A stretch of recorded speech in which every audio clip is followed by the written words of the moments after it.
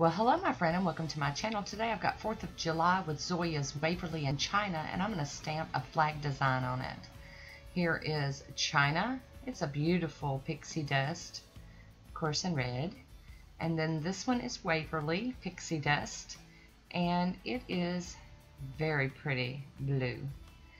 And we're going to go in, I'm doing my pinky and my ring finger in blue, and then my other fingers are going to be done in red.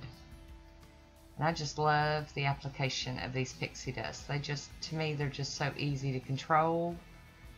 And I don't make too bad of a mess, which is always nice. I am capping my ends. But we do have a little dot. We got to break out the orange wood stick. There we go.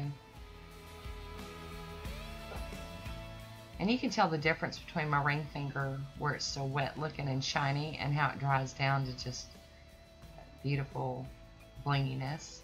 Of course, you know, I know a lot of people have trouble with texture, so these are just magical when you put top coat on them, in my opinion. And today I'm going to show you both ways. We're going to start off textured and we're going to end up glossy. And the first layer of red is down. Now we're going to go in with our second coat of each. And my camera is struggling between the blinginess of the polish. It's just, I mean, we'll get a second of good looking at it and then blurry. So I apologize. Be very careful. Staying on the nail. I really don't like cleaning pixie dust polishes off of my fingertips. But that just deepened that up and made it more opaque and, in my opinion, just beautiful. And I'm doing kind of thin coats. I'm not just glopping it on there because I wanted this to dry down and, you know, so that I could do my stamping without messing it up. Because I am going to stamp on it before I top coat it. Sorry, there we go. Alrighty. Beautiful.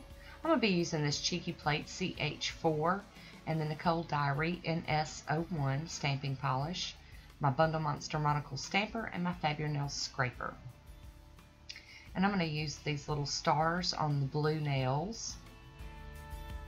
And to be honest with you, I could totally dig a manicure with just wearing that blue polish and those white stars. That would just be awesome. And now I'm going to go, excuse me, now I'm going to go in with some wavy stripe lines to represent my flag. And I'm going to put this design on all of my red fingernails. Give it that waviness. I could have done straight lines, but I was being a little rebel today. I decided to get all wavy with it.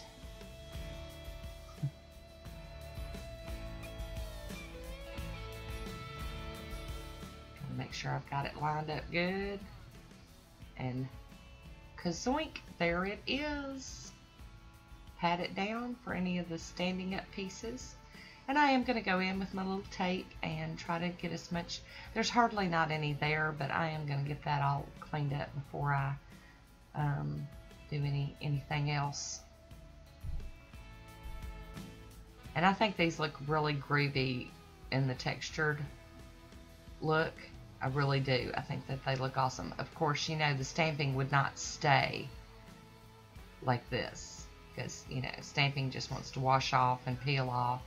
So I am going to take a swatch photo of it in the textured form, and then I will also do one in the glossy version the way I ended up wearing it, because I had to seal those stars and stripes in.